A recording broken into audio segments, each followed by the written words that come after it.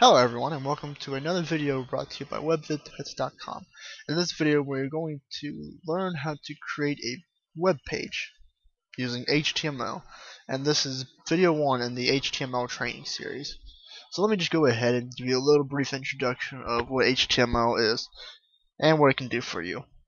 Basically, HTML is a language that you'd use to code into and make web pages with. And HTML stands for Hypertext Markup Language, and so you can make websites with it, web pages, and different things like that. Let me go ahead and show you what HTML looks like. Let's just go to WebVidTuts.com website, and let me go ahead and show you what HTML code looks like. Okay, this is what HTML looks like. It's a bunch of codes that you'll use to create a website like this. Each one of these things is brought up by codes in HTML. And you'll notice that HTML has these tags that they have, such as title tag, HTML tag, and different things like that we will be using throughout all of the training course. So how do you start coding in HTML? Well, there's two different ways you can start coding. You can either use a straight text editor such as Notepad or Notepad++, or you can use a GUI interface editor such as Dreamweaver and I believe Visual Studio. I'm not sure about that one.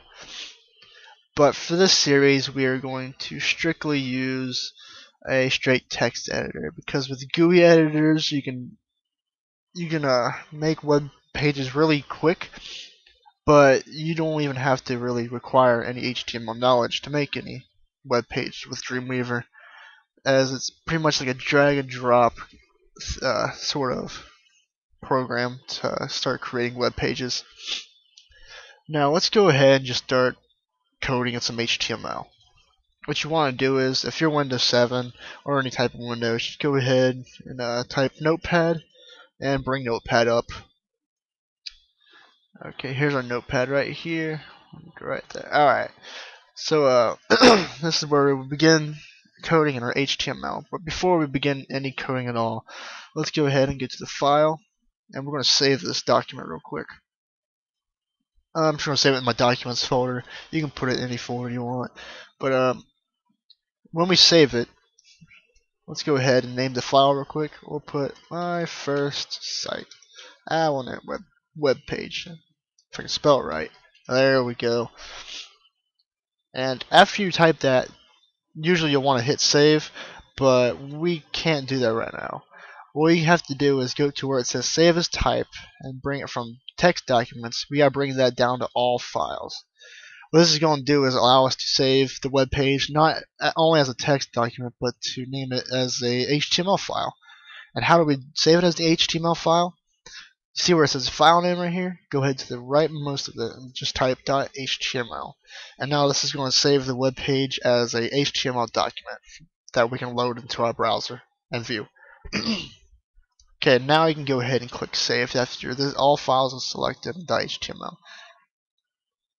Let's go ahead and save that, and we have it saved. Now, HTML is made up of an HTML page is made up of a bunch of tags, and right now I'm going to show you all the tags that you need to have in each web page to begin with. Just go ahead and follow along what I type, and you'll be fine. So HTML.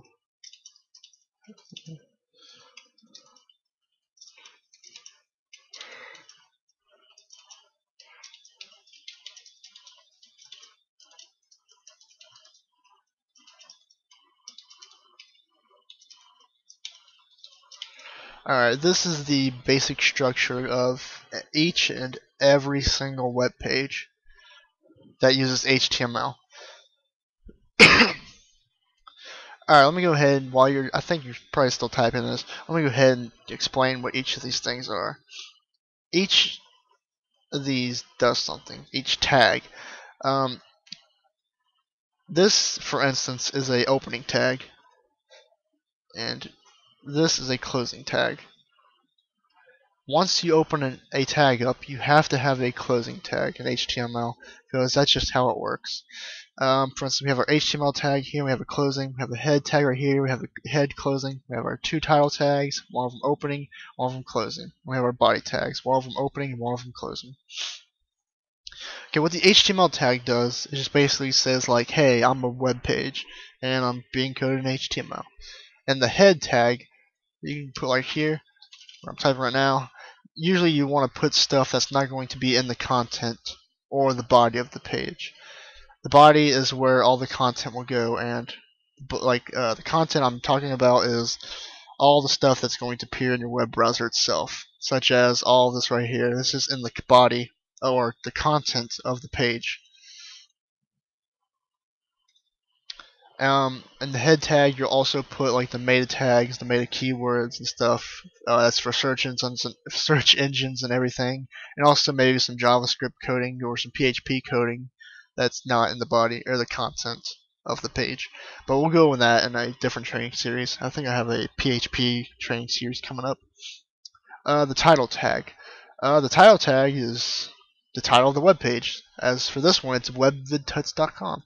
Or let's go to ESPN.com real quick, and